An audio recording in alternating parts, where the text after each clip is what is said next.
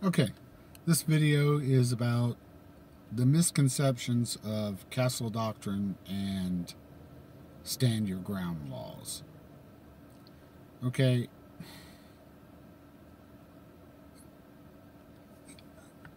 states might differ a little bit here and there, but for the most part, the main takeaway on stand your ground and castle doctrine. Castle doctrine means that you have the right to defend yourself while at home. Your castle. Stand your ground, of course, means that you have the right to defend yourself if you're out somewhere where you're allowed to be, like, in a parking lot, outside a shopping area. Okay? You're allowed to be in those places. You're allowed to defend your life in those places if need be. Here's the thing, a lot of people, and I still hear it today, a cop told me if I have to shoot someone to drag them in the house. No. Don't do that. If you drag someone in the house, you're tampering with evidence. You can be charged for that and you can go to jail. If you have to shoot someone, it better be only because there was no other choice and you had to. Now, what does that mean exactly? Do I have to run? Some states have a duty to retreat law. That means if you're in your house, literally, this is what this means in some states that have this. If you're in your house, someone kicks in your front door, you're supposed to run out the back door with your back turned, even though you might be sitting there with a gun on your nightstand. There's lots of problems with that. You might be older, you might be weaker, you might trip and fall, they might shoot you in the back, they might outrun you. If you've got the drop on someone and they've broke into your house to do you ill intent, I don't understand why you'd want to try to run. You better take your shot, in my opinion. But some states have those laws. Now, the problem is a lot of states that have castle doctrine and have stand your ground are pretty well explained. A lot of people have the misconception that you can use these things for anything. That's not what they're... You can go to jail. If you defend your life against someone, but you instigated something, you could end up going to jail. You have to be very careful. These laws are there to protect people, law-abiding citizens who have been charged with crimes in some of these states and cities where they shouldn't have been charged.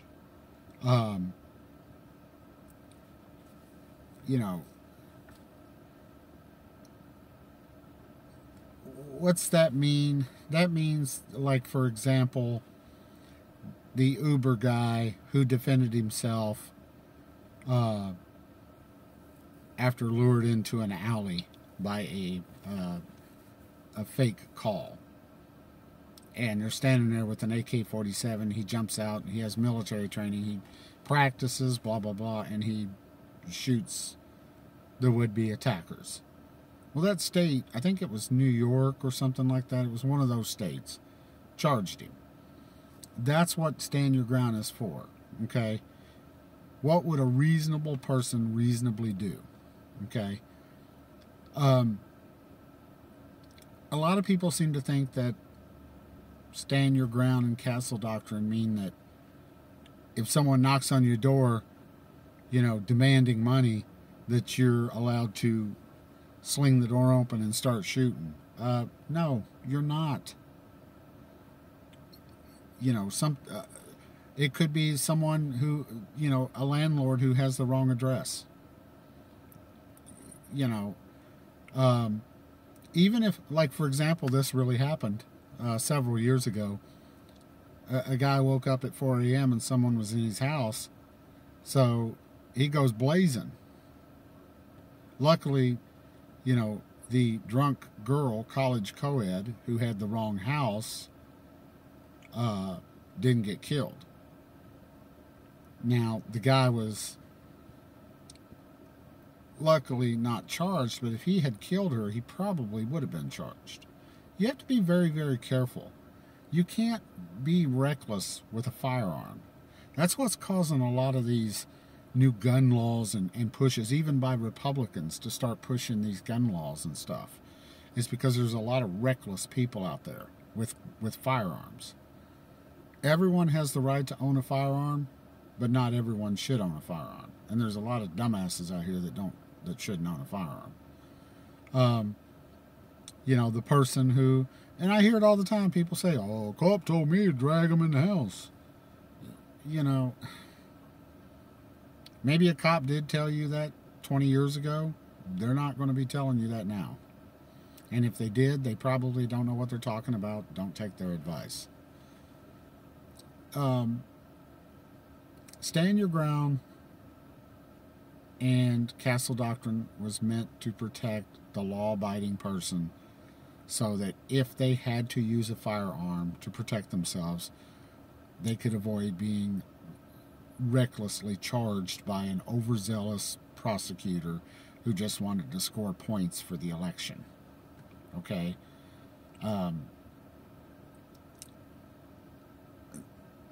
Too many people think that, you're driving down the road, for example, and someone cuts you off, you flip them off.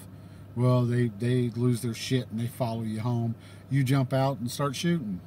Well, I mean, technically, they did follow you home. But did you instigate something? Yes, you did.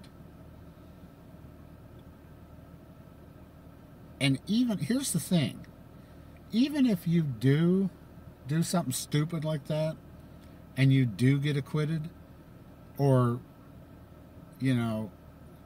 not even charged, here's what could happen. One, you've got to tell the police what happened.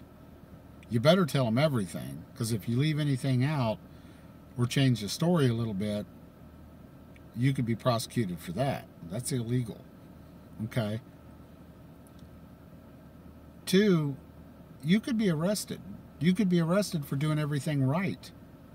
Like the guy, the Uber guy, with the AK-47 guy. You may not get charged and you may be released, but they might hold you till they figure out what's going on. You want to try to do everything right as possible. And the first right thing you should be doing is trying to avoid anything. Don't be an idiot out here. If you got a gun on you, or if you've got a gun, in your car, you need to avoid as much as possible. You're going into a Walmart and you bump into someone. You're carrying a gun. And they're like, "Hey, man, watch where you're going." You can't smart off back. You can't say, "Screw you, you watch where you're going." You have to be like, "Oh, sorry, dude. Hey, my bad. Sorry about that, man." And then, eat a little crow. Because what if you say, "Screw you. You watch where you're going," and he takes a swing, and now you've got to defend yourself because, maybe they have a gun too. And maybe they had a knife. Maybe, it's overwhelming force from a person like me against someone who's, on a walker and 80 years old. You have to be careful with that kind of stuff. It's just like when that one little dude decided, I forget where it was, but it was a year ago or something like that. It was all over the news. That little dude decided that he was going to go out in the parking lot of the gas station and yell at some woman for parking in a handicap spot. Okay, he did ultimately get off, because what happened was he started yelling at her, blah, blah, blah. Well, boyfriend came out of the convenience store all pissed off because you're out there yelling at his girlfriend. So, of course, he's going to be, defending his girlfriend.